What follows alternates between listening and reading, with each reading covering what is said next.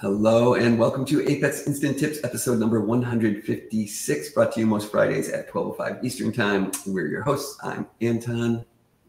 And I'm Marwa. Hi, Anton. Hi, and happy Friday to you too, Rich. We have another fantastic tip today. Mara, I really like this new feature of background processes. When you create a process in Apex, you can kick it off to run in the background.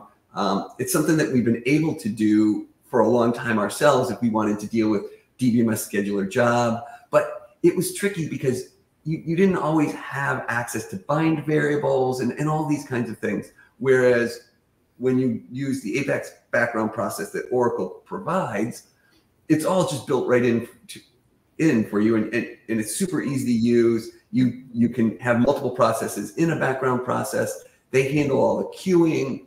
It's just so easy. Yes. Today, our tip is about that, but we've added in a little trick as well for a little annoyance that we've come up with. Yes. So let's see our example that we have here. So I've created a page with two background processes. Each one is run by clicking on one of these two buttons.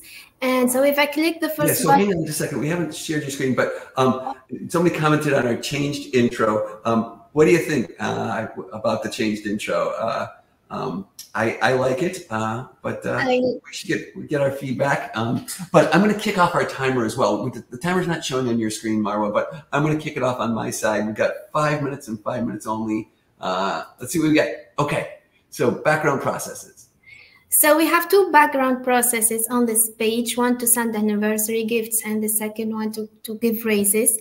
If we take a look at those background process, so it's the first one is give raises and the type is execution chain, and we have our PL SQL code here.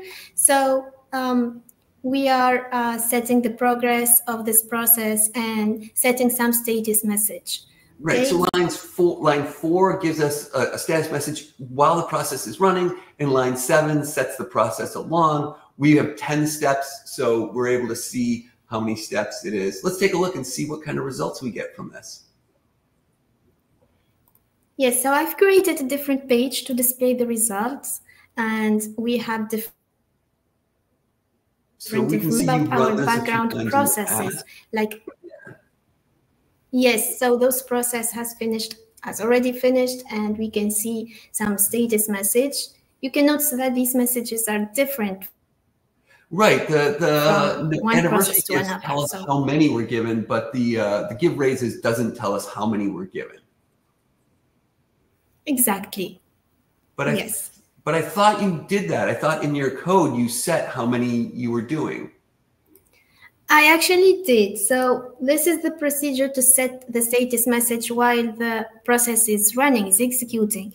But once the process is finished, the status message gets the value of this success message. Oh, so it overwrites it.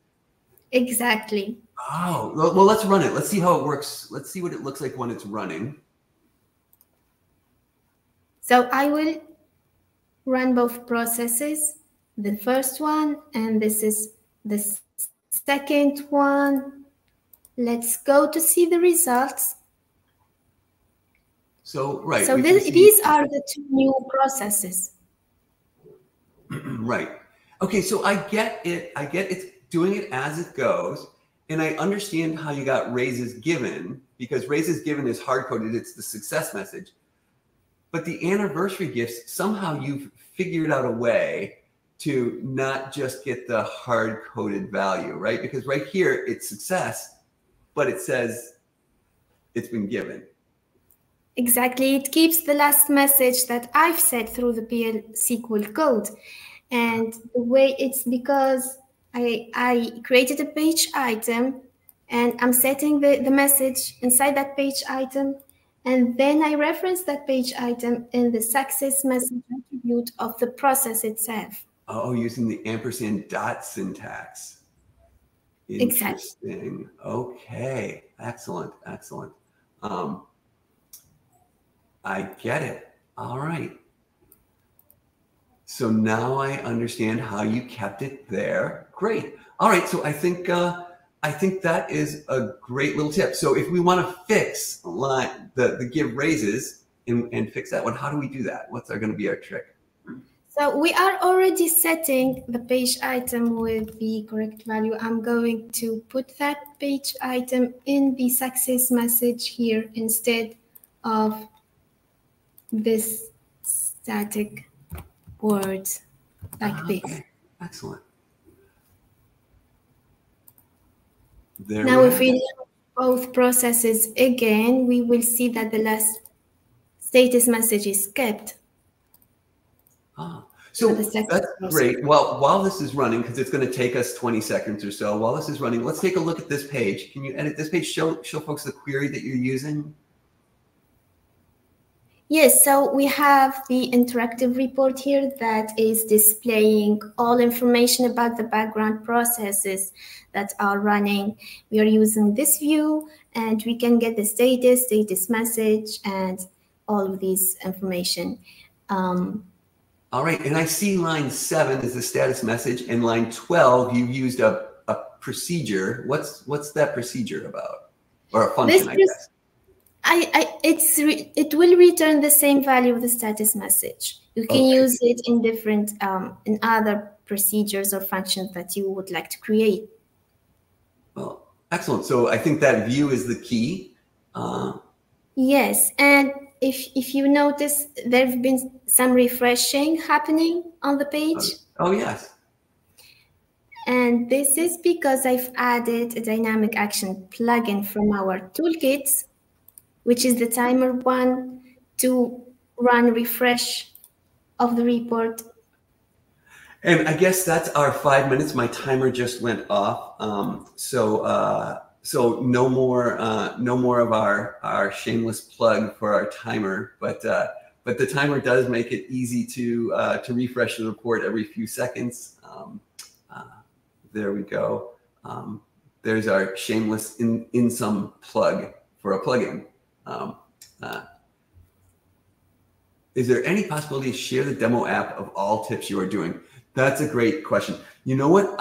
My intention is to write a short blog post about each of these, and then to include the demo apps. So we'll do that. There are some things that we can't share because, like this timer, for example, we don't just give it away. But if you want the timer, you can reach out to somebody at InSum. But as far as most of it goes, yeah, we can make these things available. I'll start doing a better job of doing blog posts on these. But yeah, this is a great little example of an Apex instant trick, right? Right. Yeah. This by getting around this hard coded value, you can do that. Well, that's great. Anything else, Marwa? I didn't prepare any kind of wisdom of the week or joke or anything. Me neither, but for the timer plugin, you can replace that by adding a refresh button on your report, maybe to fire a refresh action on that region. Yes, but I do like the implementation that you had of just a single report that shows all of your background processes. I thought that was great. Well, I guess that is it for this week. You've wasted a perfectly good 9 minutes. Wow, this was quick. That's excellent. Yes. I've wasted a perfectly good 9 minutes of your Friday with us, and we'll plan to see you next week. If you liked this episode, like it, do all those things, subscribe, etc. Tell your mom about the show. See you soon, Marwa. See you. Bye.